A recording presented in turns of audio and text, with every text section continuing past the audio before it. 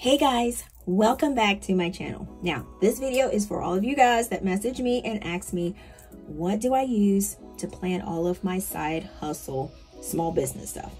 Well, this is what I use, all right? So this one right here is the 2023 planner version. I can't wait to open it to look inside to see the differences between the 2022. This stands for My Personal Assistant, and this is by Alex Stern. So this is the 2020 version, so we do have a little bit of different changes, and as you can see, guys, I have been using this thing. So yeah, it really does like plan out like my business stuff. So we're going to go ahead and open this up. Super excited. Oh, this cover is pretty. Okay, so from the get-go, we can already see that the corners are rounded. This one is like square. These are rounded. Now the cover is a vegan leather cover. And then you have the gold foil for the logo, and then the 2023 planner. Let's check the back here. Oh, it's on the back too. My PA planner, and then here. Yeah, I like the gold better. Yeah, I do like that, but much better. All right, so this planner here, I would say, if you have a side hustle business or starting a side hustle business, this would be a good one. But if you only have like where you do like your daily plans, like go grocery shopping, and maybe you might watch TV or you need to clean, this might be a little bit too much for you. So this works perfectly if you have like extra activities that you have to do, or if you have a small business, or if you're starting. So this right here, a lot of my friends, they do say that it's a little bit more than what they need. Well, they don't have like a side hustle business or things that they're doing, like a lot of activities. But then I have other friends that have businesses, and then they have other things that they have going on. They say this works actually pretty good. All right, so we have the elastic closure, and then we have these little tassels. I'm gonna go. So we have these two tassels. I usually sometimes I be like tying these and braiding them. I know I be just doing the most with them. All right, so we have our inside cover, and this is the same as the other. And we have our page. So then we have this planner belongs to, and then if found, please return, email, telephone, reward for returning. And y'all, I got my nails done. Finally, right? Finally. All right, so back to my PA, y'all. So then you have your welcome page here, and then I do like that this has inspirational quotes in here. Now, I'm not gonna lie, a couple days I was feeling like, y'all, I ain't gonna even do this week, but then they have one on each page. I know that in 2022 planner, and I would read those, and they would kind of be, you know, inspirational. So this says, to accomplish great things, we must not only act, but also dream, not only plan, but also believe. Next, we have what your PA planner will do for you. Achieve your goals. That's what it will help you do. Manage your time. Yeah. Be more productive. Yeah. Be more organized. Yeah. Stay focused. Yes. Keep it all in one place. Yes. Overcome overwhelm. Yes. Be inspired. Yes. Remember your ideas. Yes. Work smarter. Yes. Stay positive. Balance work and life. So it helps you do all of that good stuff. All right, so how to get the most out of my PA planner. So this basically just tells you exactly what you need to do to get the most out of it. Review and release 2022, your life and business plan, monthly planning goal setting, weekly planning goal setting, daily planning goal setting, reflect, review, improve. So you have step 1, step 2, and you have step 3. So step 1, you need to say goodbye to 2022. When 2022 is out and 2023 is in. So next we have just basically a sheet that shows you exactly how to use each page. When I first started using the planner, I did have to come back to this page a couple times just to kind of make sure that I'm getting the most out of my pages. And this seriously helped. Then you have your 2022 in review. It's always good to reflect back on your last year to make sure that if it's some things that you didn't do, say, what didn't you achieve? You can do it in 2023. All right, so you got, did you achieve your goals and financial targets? List your biggest achievements. So these are just basically questions that you want to review and ask yourself, so that 2023 you can basically move forward and do more than that. All right, so 2023 targets, list 50 things you want to achieve in the next 10 years. And a lot of the things that I wrote down in my other 2022 planner, There were some things that I could check off because I actually did them before the 10 years, but this is just kind of like for like goals that you have, and it's always good to write them down. Now you have your life. How are you planning to live your life this year? What do you love to do? Which tasks do you dislike? That's a good one because you can put down the tedious stuff that you do not want to do. What days will you work? This is good too because I came back to this to see what days did I say I was going to work and what days I said I wasn't. What hours will you work? So these are all different things that you can kind of plan for your year. And yeah, what hobbies will you pursue? How will you relax? Ooh, how will I relax? So let you guys kind of look at this a little bit so you can see the questions they have. Oh, look, what holidays would you take? All of them. All of them. All right, so this is your bucket list, and I did have a lot of things on my 2022 bucket list that I did get to do, and I was able to come back here, check it off. So it says if you're planning only to make money and nothing else, you be broke. All right, so you list anything you want to do this year, big or small, and tick them off as you go. And like I said, big and small doesn't matter, and that's what I did, and whew, that made me feel good, y'all. So we have 2023 business plan. So this is what this section is. And then you got what is your why. This is a good one to always have. What is your why? So you have to, and then so that. So my why is to, so that I can. So you have a lot of different spaces for this. And I did fill this out for my last book. Now your vision. What is your vision for your business this year? This is awesome.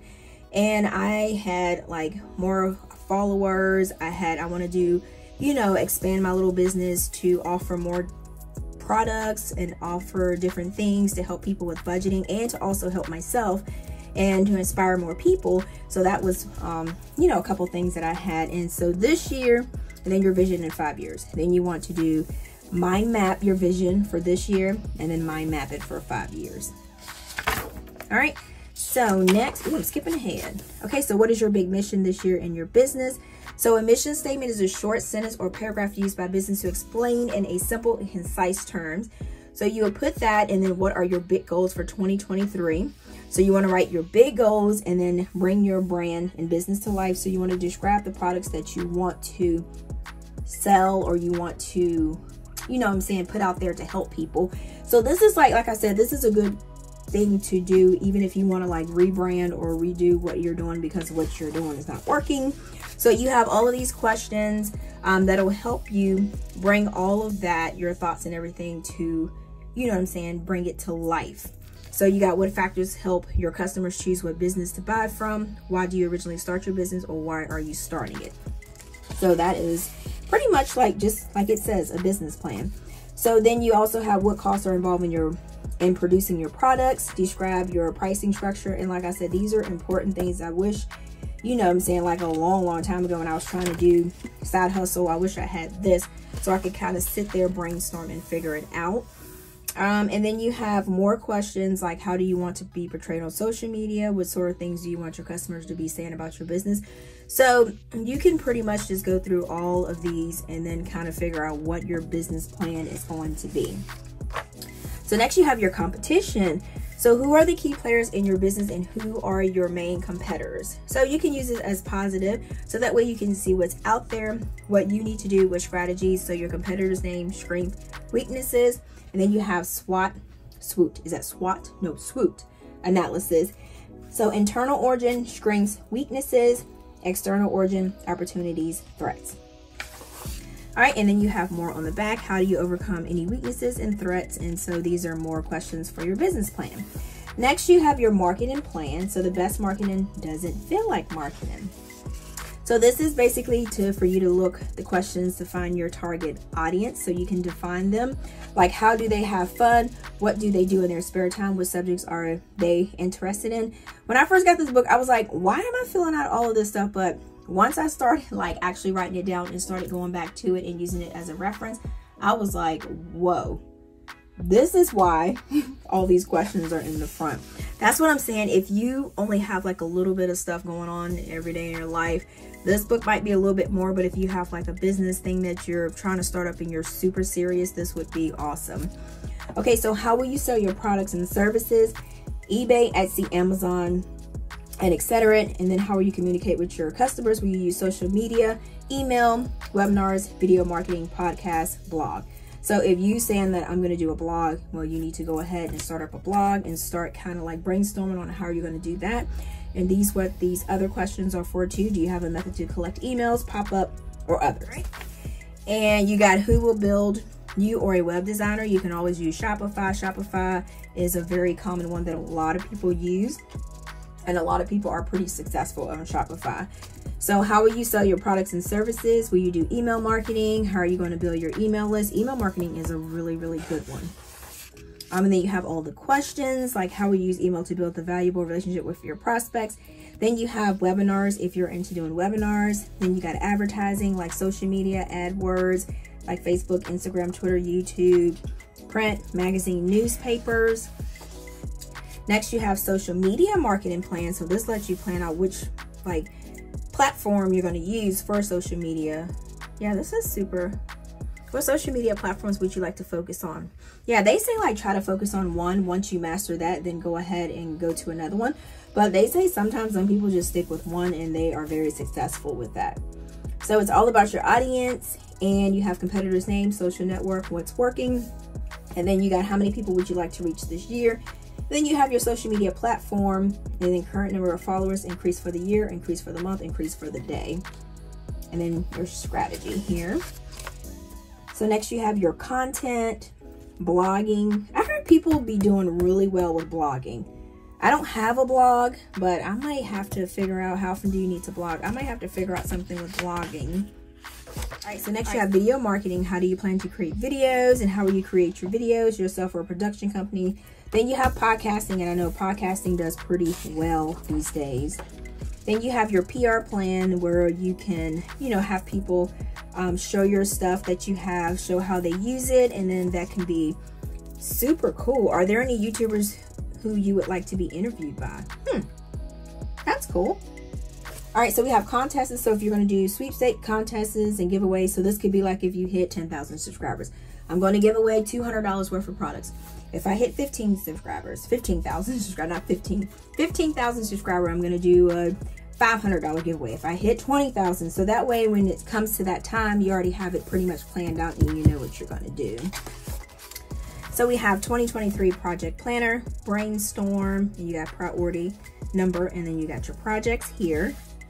Oh, that is, yeah, I did use that a lot last year too. I keep saying last year, it's still 2022. So we got 2023 connections. So name and why. So this is basically who do you want to connect with in 2023 and why. So this could be like with your collaborations that you have with other YouTubers or Instagrammers or TikTokers, whichever you want to do. So next we have monthly, weekly, daily tasks. So this right here, what I did, I just basically wrote down the tasks that I know I have to do monthly. I know I have to do weekly. I know I have to do daily. So when I'm trying to write in my book, if I'm like brain fog, I just come back here and be like, oh yeah, so I'm supposed to be, write my action plan and prioritize. I got to do a blog post. I got to create a newsletter or a social media post. That is a non-negotiable. This is what I need to do. So now we have the numbers, your finance plan. And this right here, you have your personal 2023 survival budget. So this is your personal. And then here you have your 2023 profit and loss forecast. So you have sales, direct costs, gross profit, expenses, and then you have spaces that you can write, and you have it from January to December. So next we have our 2023 balance sheet forecast here. So on start date, on end date, and you have your yearly calendar for 2023. Now we are getting into the weeklies. So the weeklies, you have your month, and they are dated. You have your notes on the side. You have write your habits here. So you got 1 through 31. So for the whole month, so these are positive habits. And then you have the inspirational quotes on here. And then next you have January goals in action. Well, not January, but we're doing it for the month. So this will be your main focus this month. And then these are your goals. Then you got your project planner. So write a title for the project and list everything you need to do under that title. So this will be like your projects, and then you also can do where you need to delegate it, or are you going to be the one doing it? You're going to outsource it, or is it going to be automate? Then you have your social media contact planner here. So this write your content, title, and subject. You got blog, video, reel, image post, webinar, live video. I need to, this live video, text post, podcast, infographics, poll, curated content, call to action, and SM platform names. That's what I said. And you got a lot of space for the month. Oh, and it says when planning, remember the 80-20 rule. 80% audience interest, 20% promotional. People use social media to be social, not to be sold. And then you have your weeklies. You have to watch, read, notes, ideas. This is like when I want to read like my books on my Kindle Paperwhite. Notes, just jot down different things. To buy expenses, I would put things there. And I did put a line in the middle so I can have 2 slots there. Regular action, and like I said, you have your inspirational quotes on the top. And then your goals, project, action, calls.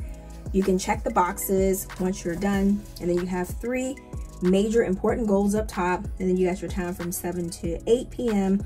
And I would do like 6 a.m. or 5 a.m. or do like 9. Then you have like your number of minutes of meditation, exercise, and glasses of water. Saturday and Sunday are a little bit smaller. I don't do too much on Saturday and Sunday, so this is fine with me. And then you do have like a soft little gray line there, so you can write here and here. And then at the end you have your weekly review. How many sales did you make, which is awesome. You can do how much you thought you were going to get and what is your actual, and you can actually just write the amount underneath. How many new email subscribers, so if you really want to get into emailing, this is pretty good right here. And then how is your social media growth? This is what I really like. And then you have your achievements, big and small, what worked, what didn't, what goals didn't you achieve, what do you need to do to achieve these goals. Gratitude journal, I really did like that too. So my ideas, like my savings challenges and stuff that I had, I would just doodle it right here and kind of brainstorm, mind map here. And then once I figure it out, I'll bring it to life and then you guys get to see it. So, and these are ideas that you write there. And then the rest of the weeks are just like that also. So we're going to go in the back. I think the last one is a little bit different. So yeah, we are rolling right through this little book. Okay. So then you have review 2023, and these are all how did your business perform. So this is just like the 2023 and a recap. And then you have project planner. And then you have 2024 yearly calendar. I like that has for 2024. You have your contact pages, and this is enough contact pages. You have your gridded sheets. I do like when they do have some blank sheets in the back. You have your line sheets. And that's it. All right, so this is all for my PA planner, guys. You can find these on Amazon, or you can go on the website. I do have a link in the description box to this planner if you guys want to check it out and see how it is, because you know I always share where I get my stuff from, so you guys can check it out. So thank you guys so much for chilling with me. If you did like this video, guys, please give it a thumbs up, like, comment, share. Tell me if you are trying to start a side hustle, what you think about it, or if you already have a side hustle, what you think about it. And then don't forget to share this video, and then don't forget to hit the subscribe button. If you already haven't checked out my Instagram and my TikTok, it's called A Pink Cloth Life. And then, like I always say, until next time, guys, peace.